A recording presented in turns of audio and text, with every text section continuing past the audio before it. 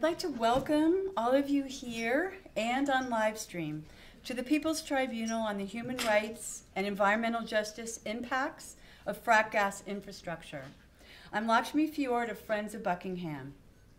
This event arose in direct response to the violent and racist events of August 11 and 12 in Charlottesville, in which I and many here participated as nonviolent witnesses.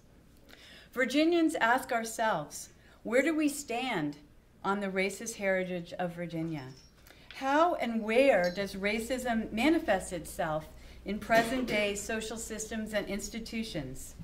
Today, in this tribunal, one of those questions is, what direct relationship is there between the extremist racist violence perpetrated in the name of preserving Virginia's heritage in Civil War monuments that these Confederate generals explicitly didn't want, and the slow violence of locating the Atlantic Coast Pipeline's only enormous, highly toxic polluting Virginia compressor station in an 85% African-American historic freedmen community of Union Hill, Buckingham, Virginia.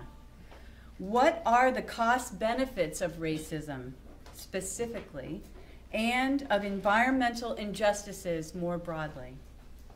Today, together, each one of us is helping with our attention and our presence to create a safe space to listen to observe, and to learn from people telling their stories across West Virginia, Virginia, and North Carolina. They are people whose communities, cultural resources, and heritage lands, their economic wherewithal, and present clean air, water, and soil are now the resources on the routes of two new frack gas interstate pipelines, the Atlantic Coast and the Mountain Valley pipelines. Because the Federal Energy Regulatory Commission, or FERC, issued both pipelines their certificates of use on October 13th, many people who wanted to give testimony here cannot, because already surveyors are entering their lands without permission. This heightened distress felt by those present today only reinforces the need to make city space right now a sacred place, a place of shared attention and intent that's created by our thoughts and our actions. So with that in mind, please turn off and put away your phones.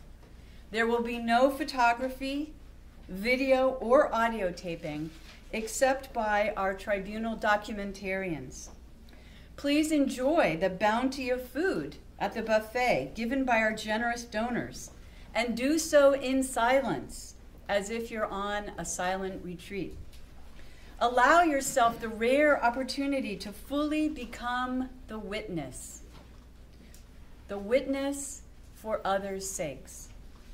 If you experience the pressing need to talk, please do so in the large patio area that was outside the front door as you came in. The accessible bathroom is on your left down this hall, and please access it through that hallway and not this one. Please keep an aisle in the middle open for speakers to pass up and down to the podium. What you hear and see today has its roots in pasts that have not passed.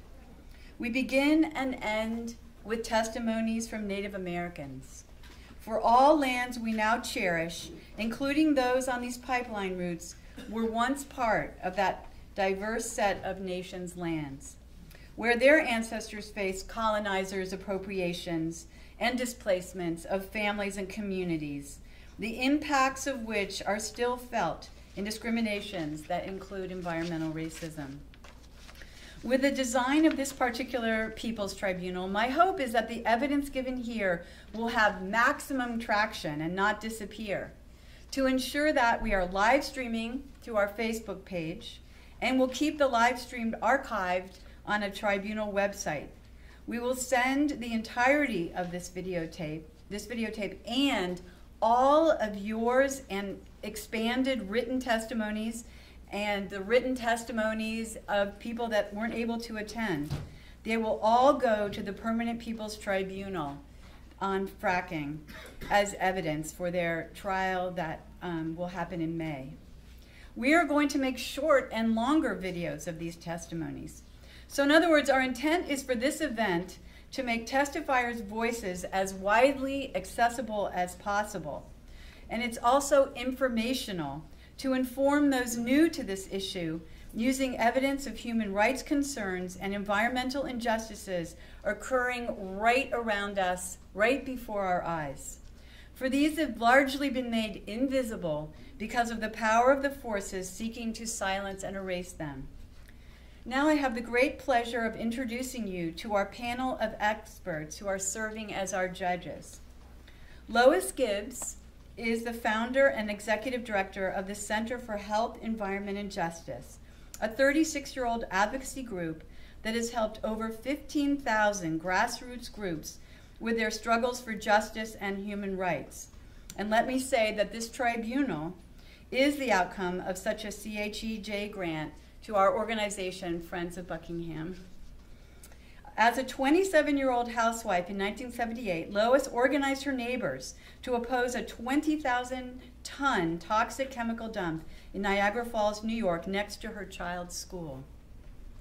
She and the Love Canal Homeowners Association successfully fought Occidental Petroleum and government officials to win a major victory 2 years later and protect her community.